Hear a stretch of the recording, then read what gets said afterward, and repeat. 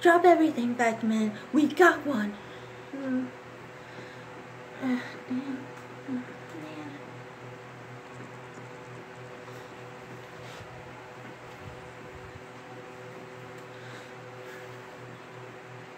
Probably be easier if I wasn't wearing this, but anyway.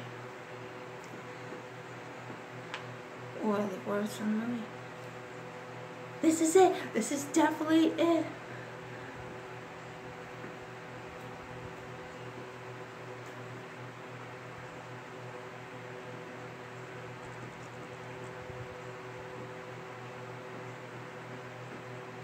Can y'all go with this?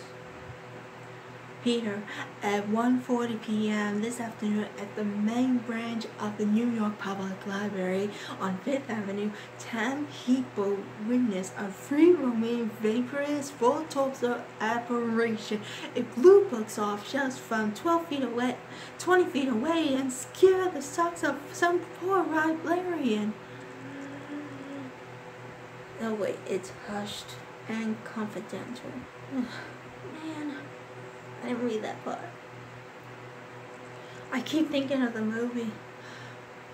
Peter, at 1:40 p.m. this afternoon at the main branch of the New York Public Library on 5th Avenue, 10 people witnessed a free-rolling vaporous vortorso apparition. It blew books off shelves from 20 feet away and it scared the socks off some poor librarian.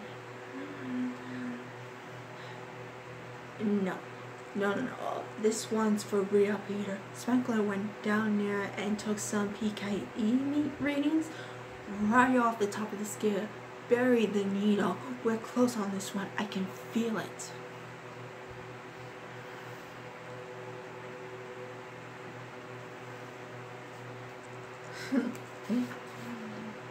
And now, outside of the New York Public Library, daytime. And of course, Beckman's insulting. And you know, it's better with two people, but you know, this is just for fun because, yeah. Spangler and I have charted every psychic occurrence in the tri-state area for the past 2 years, Beckman. The graph we came up with definitely points to something big. What do you mean by seen? Well, I was at the unexplained multiple high-altitude rock fog walks.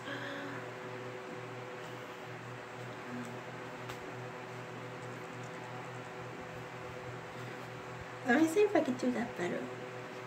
Spangler and I have charted every psychic occurrence in the tri-state area for the past 2 years. The graph we came up with definitely points to something big, Beckman. What do you mean by seen? Well, I was at the unexplained multiple high-altitude rock fall once.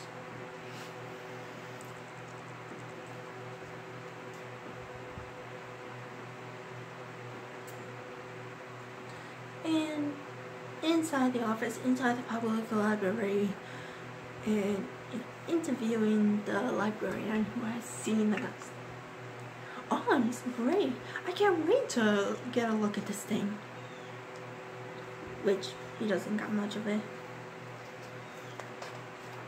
Maybe I should do Beckman. He's got more. Or I can just go back and do Stantz again. I don't know. Hold on, let me try Beckman.